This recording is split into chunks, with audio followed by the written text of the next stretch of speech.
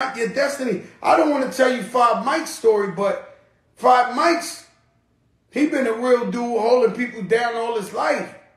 Somebody said, yo, Five Mike's, hold this, and maybe one day it turns into something. And he kept going, looking.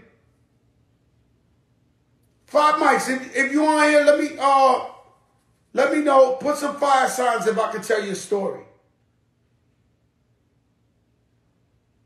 Very important for y'all to hear stuff like this.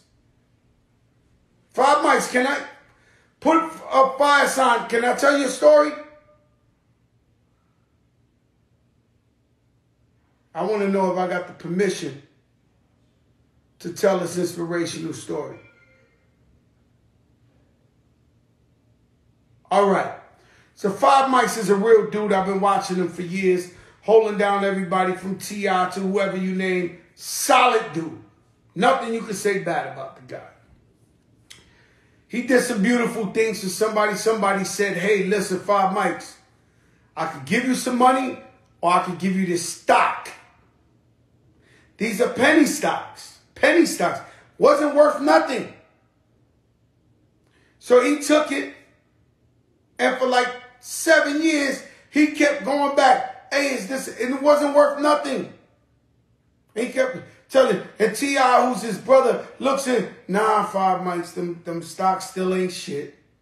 And everybody goes, all his lawyers, nah, Five Mike's. And one day he finally gets a phone call, hey, guess what? At that, if you let him tell it, he says, this Jewish man, look and said, yo, Mike, your stocks, they went through the roof. They worth da-da-da-da-da, millions of dollars.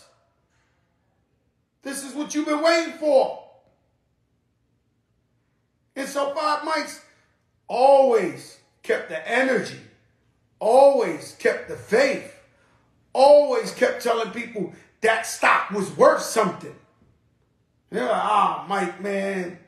Even the best of them gave up and said, yo, Mike, man, I think they gave you some dummy shit. These stocks ain't worth nothing. Out of nowhere, God is the greatest, Five Mike's. Out of nowhere, the stocks are worth millions of dollars. But this is what I'm trying to tell you. It's not failures. It's lessons. God kept checking them. Is you ready, Five Mike's, for it? No. Is you ready, Five Mike's? No. Is you ready? No. Boom, Mike's. You got it. And so that's what I'm trying to tell you. There's nothing wrong with believing.